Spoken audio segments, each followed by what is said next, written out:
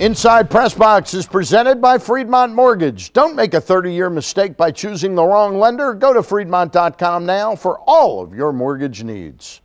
And welcome to another edition of Inside PressBox. I'm your host, Stan the Fan Charles. Well, we've had almost a week to digest the Ravens' 23-20 loss to the Patriots in the AFC Championship game, but it takes much longer than a week to mend a broken heart.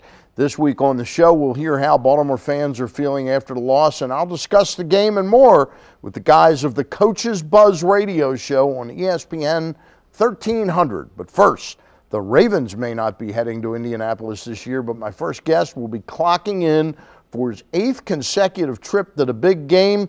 Sportscaster Gary Stein is with me right now. And Gary Stein, we thank you for coming in. And Thanks for having me. This is your 8th consecutive Super Bowl, and we'll talk about that in a second.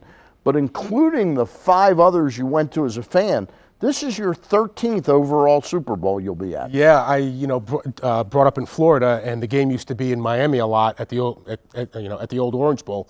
So when I was a kid, I went to both Steeler Cowboy games back in the 70s. I traveled to see the Dolphins play the Redskins and the 49ers in California, and I saw the Bengals and the 49ers. That was the Joe Montana to John Taylor game. Yep, that's a big one. So yeah, so I've seen some great ones. It's been great. All right, now tell us, and I got to tell you, before we go much further in this, I gave you your start in radio and everything. I'm most proud of you as to what you've accomplished in life. You got a great wife, kids, a whole 9 yards. But one of the really cool things, you developed a relationship with Kevin Byrne, the Baltimore Ravens, and Kevin sort of has a lot to do with planning how the media will be handled out at the big game. Right.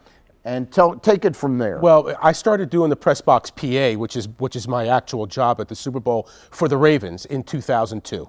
That was the year after the second playoff season when the Ravens had that purge and they went 7-9. So I started doing that.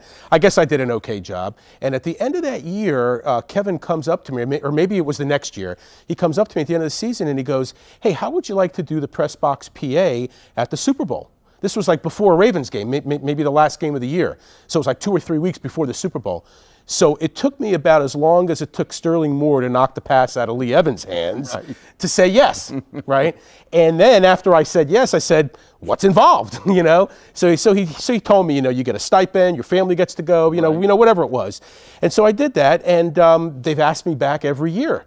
So this will be my 8th consecutive year. But Kevin is on the organizing committee for the game. And so I guess they went to him and they said, "Hey, we need a PressBox PA guy this year." Right. And so that's what happened. And 8 consecutive years it's astounding. Have you made any mistakes that you can really remember?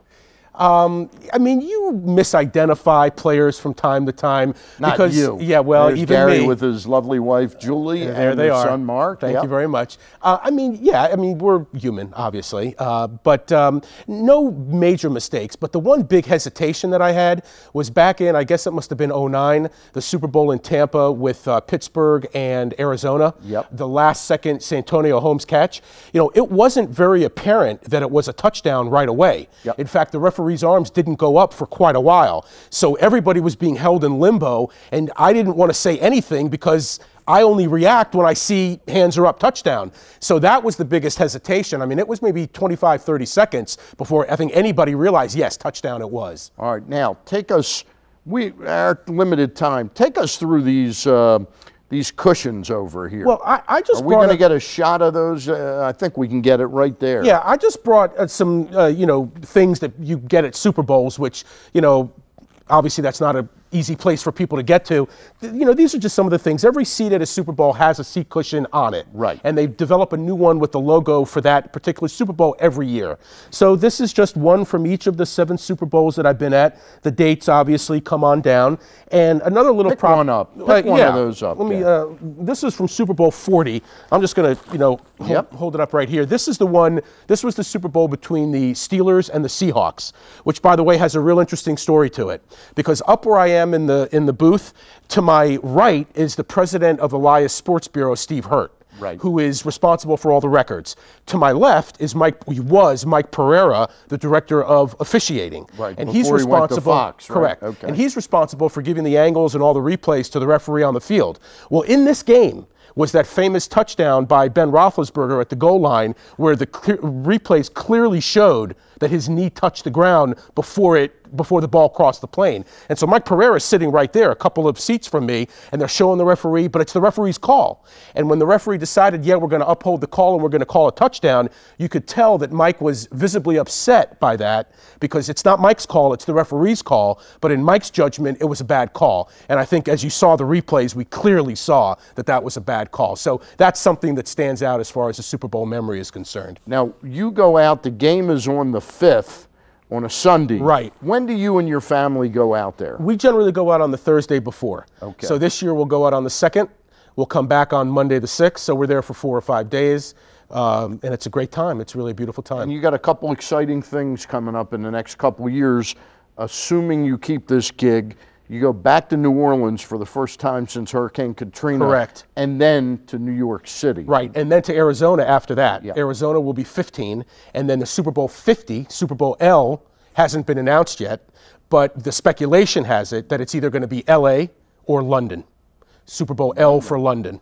So it'll be interesting to see how that happens. All right, yeah. Gary, continued success with that. Always a pleasure. And we'll have you on again sometime because we're running out of time. But Studio 83, your new venture, and we'll talk more about it. Thank you, Stan. All right, that's Gary Stein, a great local story.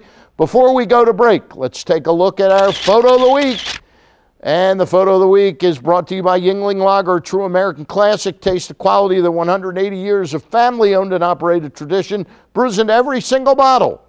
And no surprise, Sabina Moran took this picture of a disconsolate Billy Cundiff walking off the field after he missed a potential game-tying field goal at the end of the AFC Championship. You can see more of Sabina's pictures and read Joe Platania's Ravens report at PressBoxOnline.com. When we return, I'll be joined by my guys, Buzz Battaglia, Miles Goodman, and Tony Lombardi. Don't go away. We'll be right back. Go to PressBoxOnline.com and register a youth team in your community for a chance to be highlighted as the PressBox Youth Team of the Month, sponsored by Sports Authority. Go to PressBoxOnline.com for all the details.